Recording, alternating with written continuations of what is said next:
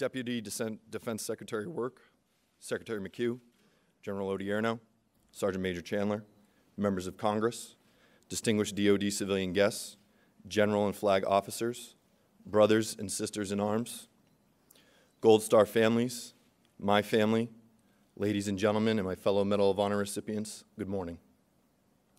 And my lovely wife, Amy, I want to thank you for all your support. You're an amazing mom, wife, and woman. I love you. I stand here in awe of the men I served with. Many of them are here today. It was the honor of my life to answer the call and serve our country alongside the men of Chosen Company, the Rock, and all other service members. There were many factors that brought us together and motivated us to fight. For me, it was my love for our country and dedication to my brothers. In my combat experience, the latter is the one guiding principle that carries us through battle. It was the men to our left and right that compelled us to fight with everything we had. There was an absolute duty to be your brother's keeper, a sentiment that I think we all shared.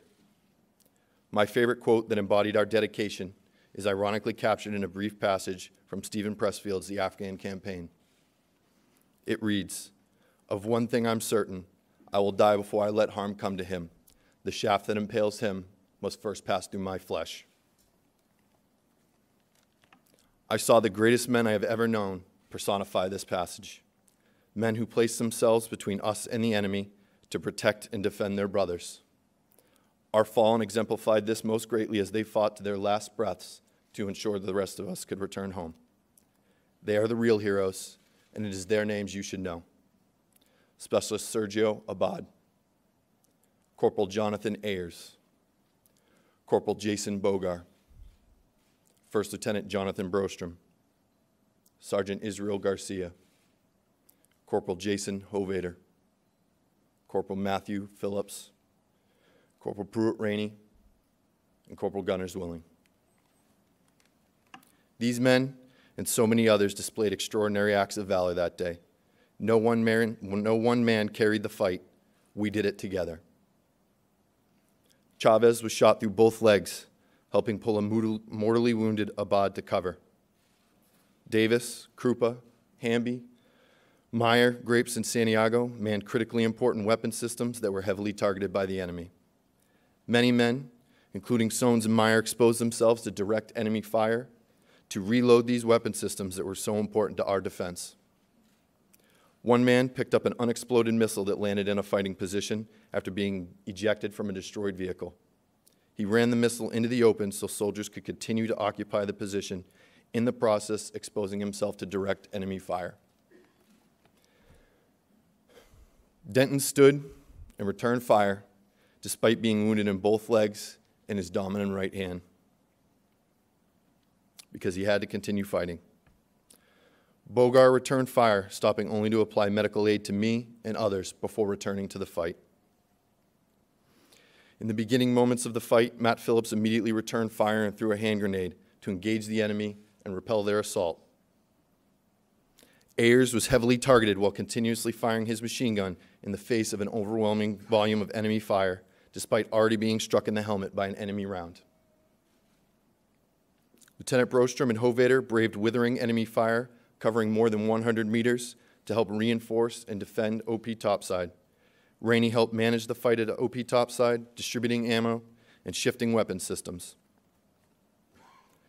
In the second wave of reinforcements, Samaru, Garcia, Denton, and Soanes maneuvered to save my life and defend OP topside, where 4 paratroopers had been wounded and where Ayers, Bogar, Lieutenant Brostrom, Hovader, Phillips, Rainey, and Zwilling had given their lives in our defense.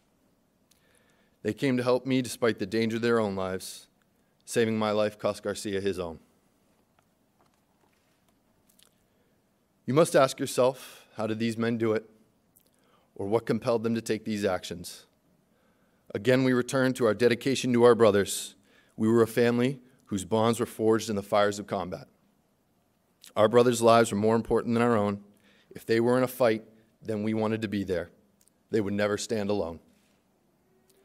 I have seen so much valor displayed by my brothers that I cannot even begin to scratch the surface in the short time I have today.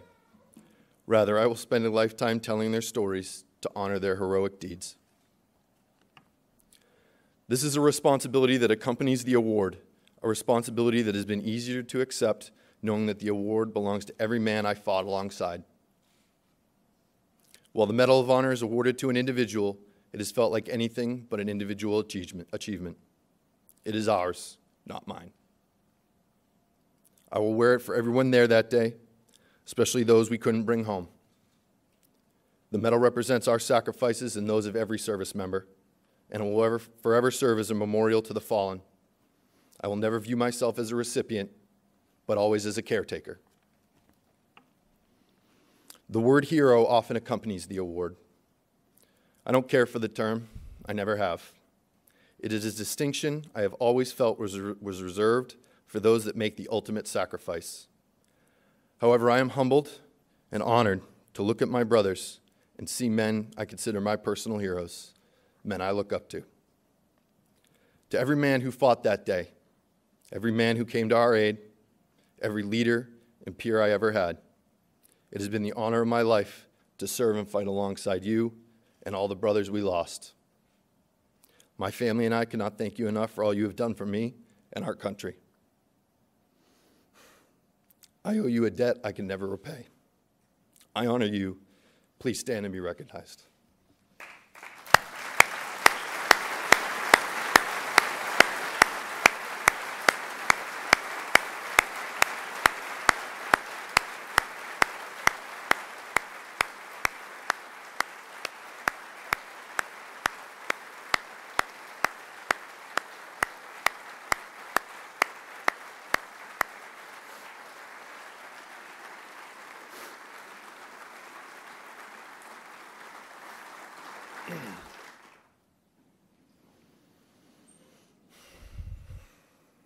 To the families and loved ones of Sergio Abad, Jonathan Ayers, Jason Bogar, Jonathan Brostrom, Israel Garcia, Jason Hovader, Matthew Phillips, Pruitt Rainey, and Gunnar Zwilling.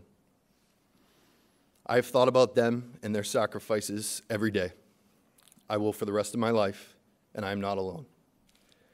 You raised, molded, and loved incredible men. Many of the men present in this room are here because of their actions, actions that changed the course of history for us, actions that gave the rest of us a second chance. My son Lucas exists because of them, as do many other men's children. I promise that my son will grow up appreciating the sacrifices of men he never knew.